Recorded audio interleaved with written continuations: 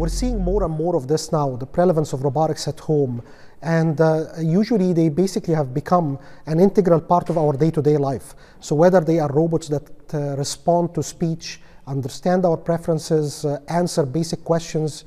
to more sophisticated robots that can clean the house, or even help with day-to-day chores and tasks, help with assistive mobility or independent living. But I think the important thing that people maybe are a little bit wary about is confidentiality and privacy, given that for these systems to do what they're supposed to do, they need to collect a lot of data about the individual using the system in the household, but also the environment in which the system is being deployed in. So maybe less so about safety of how the system functions, more so about reliability and data privacy. Usually, most of the technology providers will provide some sort of provisions or guarantees that data is kind of secure and it's used only after being sanitized, so there is no kind of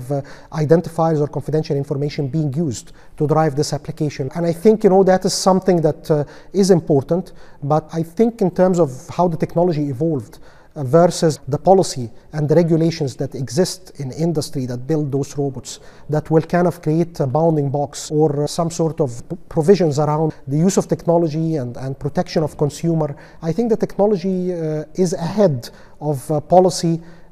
in terms of basically how this is structured properly and frameworked in such a way that will guarantee not only product quality,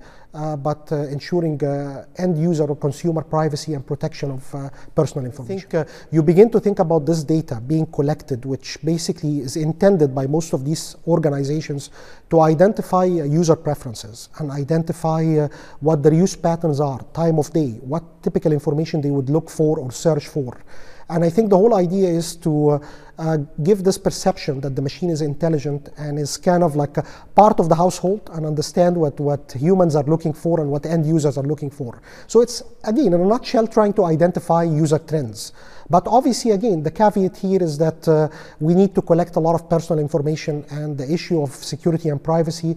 becomes extremely important. Some of the kind of more established organizations like Amazon or Google or Apple, the technology is very sophisticated, and there is a lot of artificial intelligence in the background that drives those applications, and they are data heavy. They are very dependent on data. So I think in this case, typically, most of these organizations would have consent. Users supposedly will have to read, but there is a lot of fine print, and they have to consent to it before they use the technology. So there is actually very little that end users can do by way of scrutinizing or maybe accepting some of the provisions, but turning away some others. When you kind of get a Roomba robot or a robotic arm that can help somebody with limited mobility at home, there is a lot of customization that you can make when you order this very unique, one-of-a-kind setup. And a lot of add-ons that you can include. And I think I would encourage end users, when they pick those add-ons and they begin to customize the product itself, to look closely at some of the contracts and the provisions to make sure that what they're signing for is something that they are, again, can live with, and basically does not create this added level of anxiety when it comes to being able to interact with the system on a day-to-day, especially if it does have a camera or it does have a speaker and it's recording everything that is happening in the household, for it to be able to respond to the human needs and answer their questions.